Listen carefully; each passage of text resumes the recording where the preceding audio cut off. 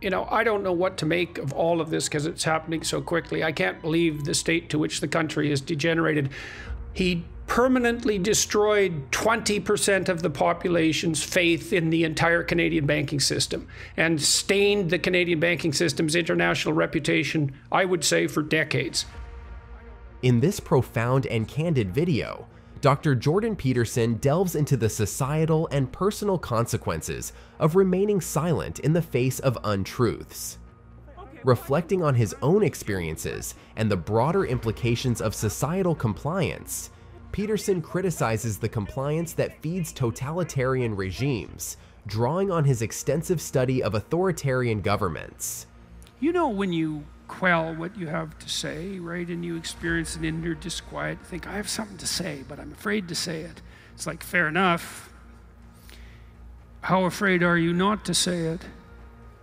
People have complimented me on my bravery, which is something I'm not particularly comfortable with, because I don't think it's the right way of thinking about it. It's not how I think about it. I think, no, I'm just afraid of the right thing. It's not that I'm brave. I'm way more afraid of not saying what I have to say than I am of saying it. And the consequences of saying what I have had to say have been dramatic and sometimes very painful, and also extremely rewarding, both of those at the same time. But I know perfectly well what the consequence of not saying what you have to say is, because I studied totalitarianism for 40 years. And in a totalitarian state, no one ever says what they have to say. You know, we have this theory about totalitarianism. It's sort of the theory we have about Putin right now. It's like there's a lot of innocent Russians, and there's Putin. He's the tyrant, and all these innocent Russians are the victims of the tyrant, and that's a totalitarian state. And there's some truth in that, because power structures get extraordinarily warped and punitive in totalitarian states, but it's a completely preposterous model of totalitarianism. The reason that totalitarianism is total is because everyone in a totalitarian state lies about absolutely everything all the time to everyone, to themselves, to their wife or husband, to their children, to the other members of their family, to their friends, to their colleagues. Totalitarian state is a state that's in the grip of the lie. And so what that means for each of us is that every time you lie, this is the truth of the matter, every time you lie, you've just allowed yourself to become possessed by the same tyrannical spirit that's at the core of the totalitarian state.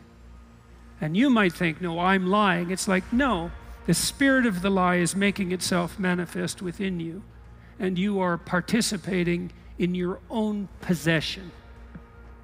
That's what's happening. And so I'm way more afraid of that.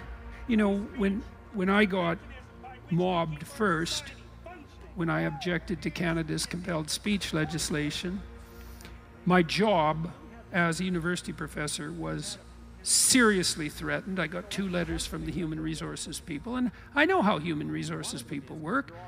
They send you a letter and tell you to stop, and that's letter number 1, and then they send you another letter and tell you to stop, and that's letter number 2, and then they send you letter number 3. Then they've documented your misbehavior sufficiently and given you fair warning, and then they fire you.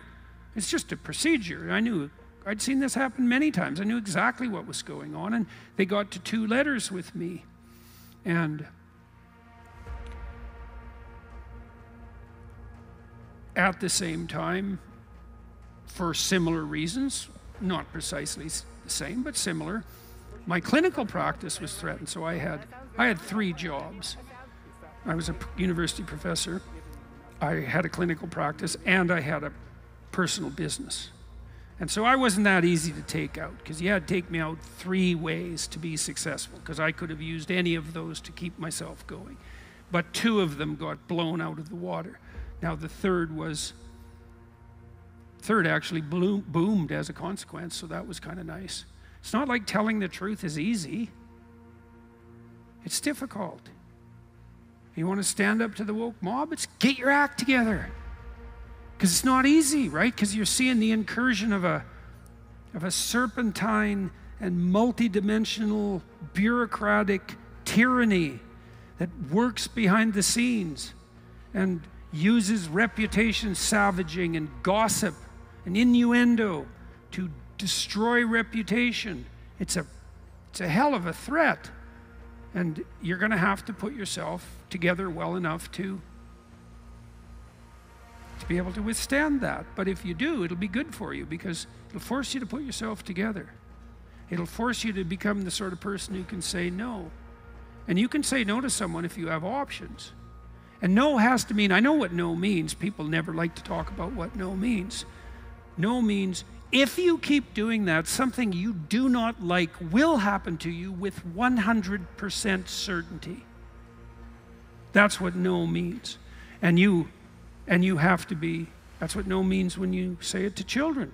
And there's a brutal element to that. People don't even like to think that. It's like, well, what the hell do you think no means if you mean it? No means I can take more torture from you than you're willing to dish out. I think part of the reason that I'm disinclined to shy away from conflict when it's necessary, even though I hate conflict, is because I'm way more afraid of not solving the problem right now than I am of the pain that would be necessary to make the situation clear. And that's because I look ahead and I think, what's it going to be like if we don't solve this problem? It's going to be just like it is now, except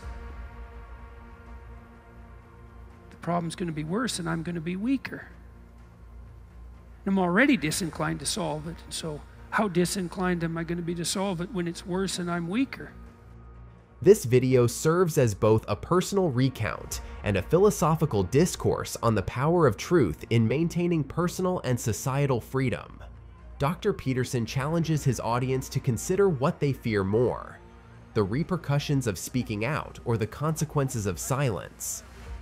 I have a calm, rational question. I won't get emotional with you.